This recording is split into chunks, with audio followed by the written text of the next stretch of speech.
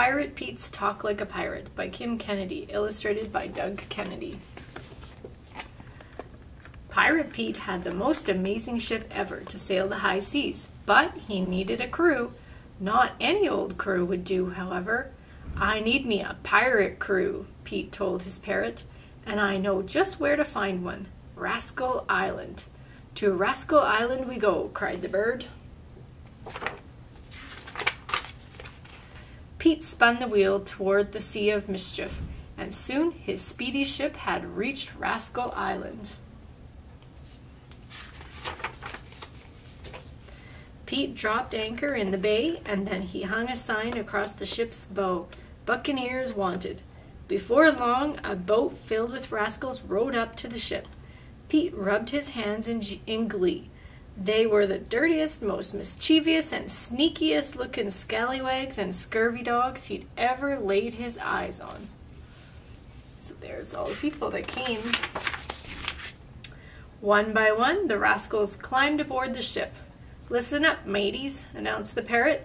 "If ye wants to sail with Pete, then ye gots to prove ye got what it takes." Pete nodded and declared, "Ye needs a peg leg and an old eye patch, a fierce-looking hook, and a beard ye can scratch. Ye gots to load a cannon and know how to fire it, but most of all, ye gots to talk like a pirate."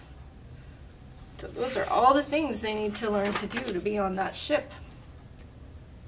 A rascal stepped forward, loaded the cannon, and fired it.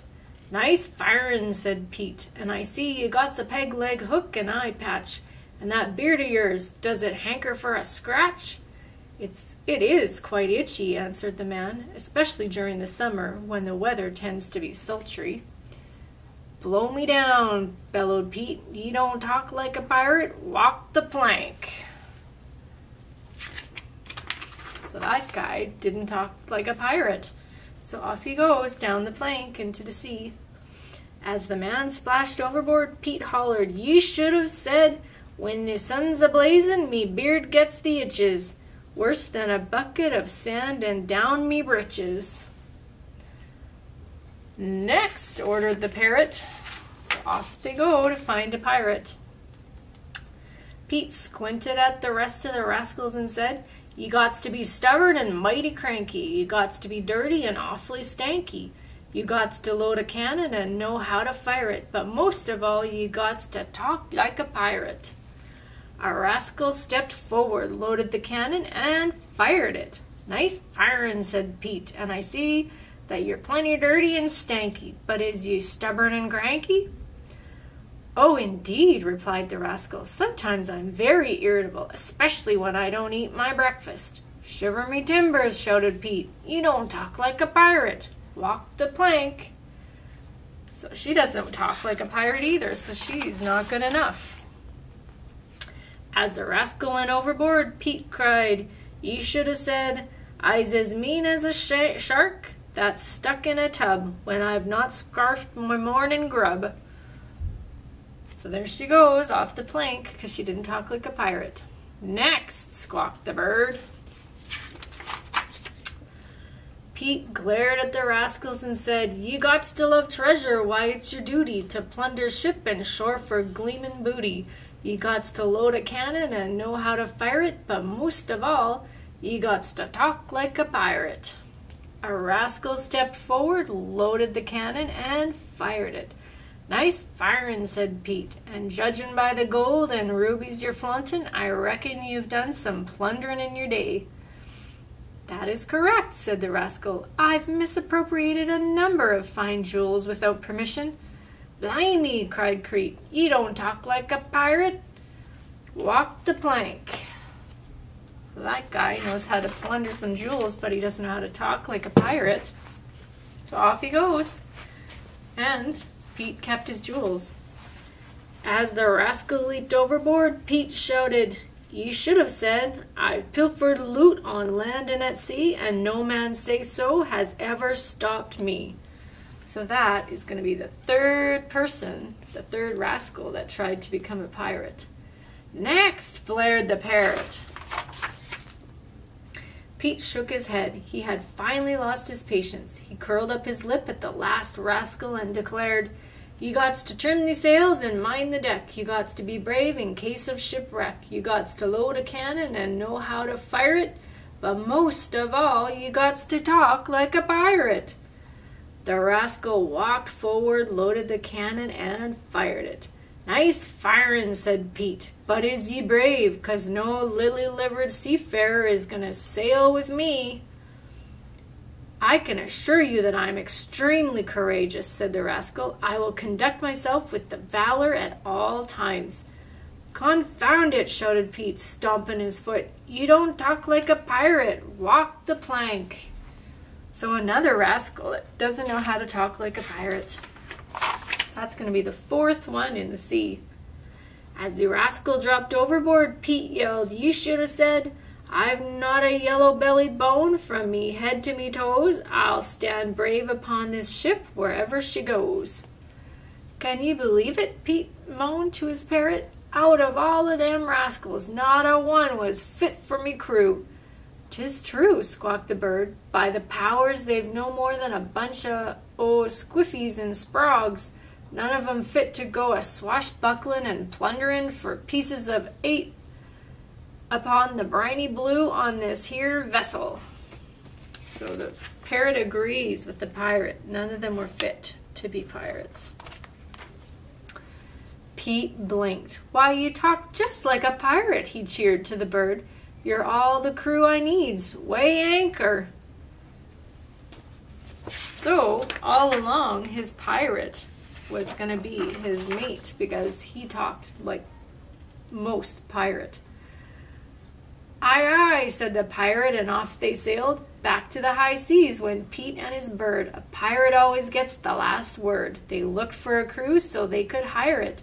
But blimey, no one could talk like a pirate. All right. So we are going to make our own little pirate. And it's quite simple. So we're starting with a paper plate. And I've painted the face of the paper plate. So in this case, it has lighter skin, but you can do whatever color of skin your pirate has. And the next step would be to paint across the top of your plate. So on my sample, I did blue, where he has his headband. On this one, I did red. So we're just going to go through step by step. So the next thing that I'm going to do is take my white paint, and I just need a very little dot, so I'm not even going to make a container for it. I'm going to do a little circle for his eye that's not under his patch, and then I'm going to use the rest of that paint, and I'm going to just dot it on here.